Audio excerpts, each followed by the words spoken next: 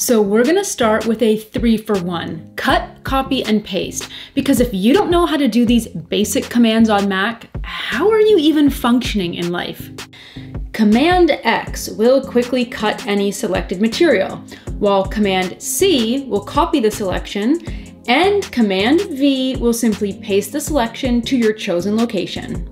I say this works to cut, copy, and paste materials because this works not only on selected text, but on files in Finder as well. You ready for more Mac keyboard shortcuts? Then let's go!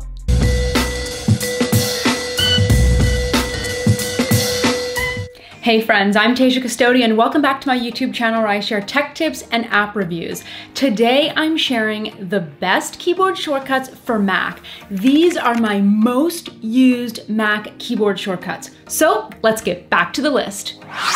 Being able to quickly bring up your spotlight search will save you a ton of time.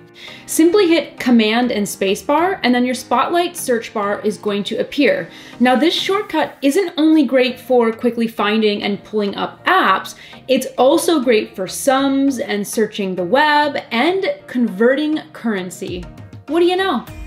Another shortcut I use every single day is to quickly find words in web pages, documents, or my Notes app.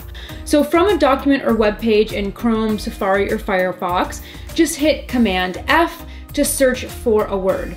All occurrences of that word will be highlighted for you.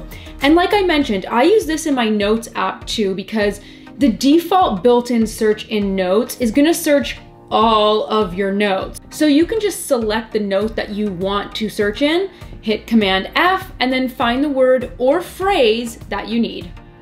Okay, if you want to quickly zoom in or out on a page, you can do that too.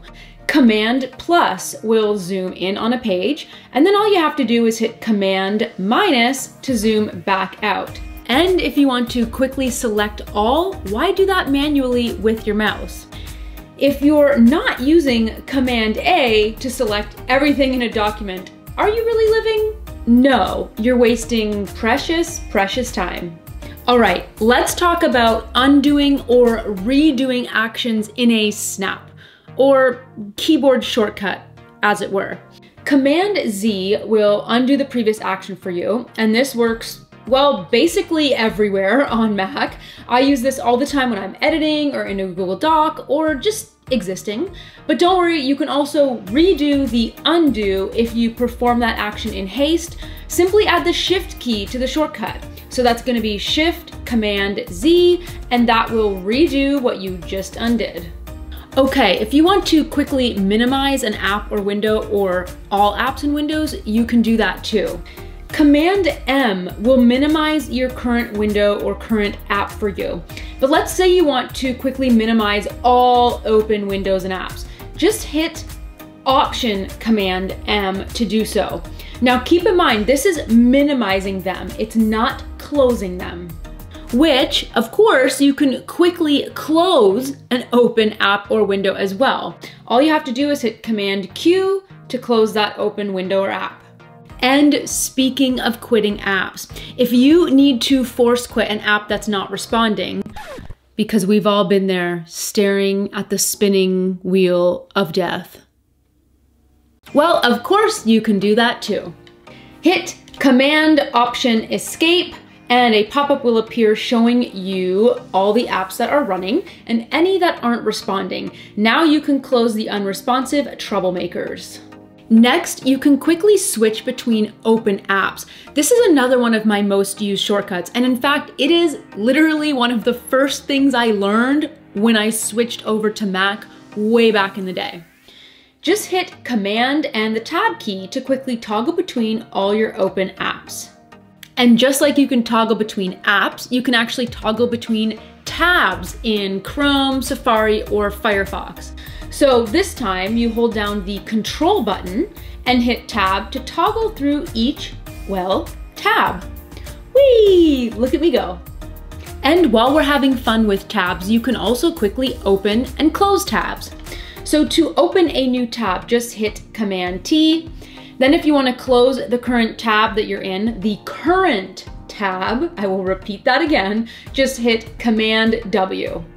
So another good shortcut is if you're browsing a long document or web page, you can quickly jump to the top or bottom of that page. So you can scroll to the top or bottom using the Command key and either the up or down arrow. So Command up will pop you up, obviously, and Command down arrow will pop you down. Okay, let's talk about taking screenshots. This shortcut actually has 3 options depending on your needs. So to snap a photo of your entire screen, hit Shift Command 3. Now, if you want to snap a photo of just a particular area of your screen, you're gonna hit Shift Command 4, and that's where you'll be given the snapshot tool. And then from there, you can use that to drag a box over the desired area that you want to take a snapshot of. And then once you just release your mouse, the screenshot is snapped. Or the third option is you can hit Shift Command 5 to take either a screenshot or start a screen recording, which is a pretty neat shortcut. And this last one works on macOS Mojave or later, by the way. And by default, all of these screenshots are saved on your desktop. Okay, now that we've snapped a bunch of random screenshots, let's quickly move them to our trash and empty our trash bin. To move a selected item to the trash bin, just hit Command Delete and blammo, that item is as good as trashed. Then to empty the trash bin quickly, you're gonna hit Shift Command Delete and your trash bin will be emptied. And remember, once you empty the trash bin, there is no recovering the item. You've been warned. Okay, so now let's say you're in an app and you want to quickly open that app's preferences. With that app open, just hit Command, comma, and voila, there are the app preferences for you. Okay, did you know you can quickly get a dictionary definition for a word on Mac? Well, you can, and there are actually a couple of ways to do so. So if you're reading an article on the web and you come across a word that you don't know, with that word selected, just hit Ctrl Command D, and you're gonna be given a definition of that selected word. But if you're a huge Google Docs user like me, obviously, there is a different shortcut for you in Docs.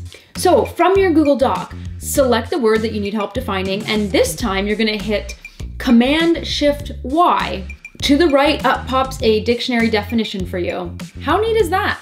All right, last but not least, it can be really helpful to quickly bring up your lock screen, assuming you don't use hot corners, which I have talked about in another video that I will link to down below. Well, you can do this with a few different keyboard shortcuts actually. So the shortcut you use here is gonna depend on your Mac version and honestly on your keyboard as well. My go-to is to hit Command Control Q from my Bluetooth keyboard to bring up my lock screen, but you can also hit Control Shift and the eject button, or Control Shift and the power button. That's gonna depend on your Mac version. All 3 of these things do the same thing. They bring up your lock screen. So those are my picks for the best keyboard shortcuts for Mac. And now I want to hear from you. What are your favorite keyboard shortcuts? Let everyone know in the comments below. As always, thank you so much for watching. If you like this video, well, I want to know. So give it a like, a share, or leave that comment below. You can click right about here to subscribe to my channel and here for even more content just like this. Thanks so much for watching. See you next time.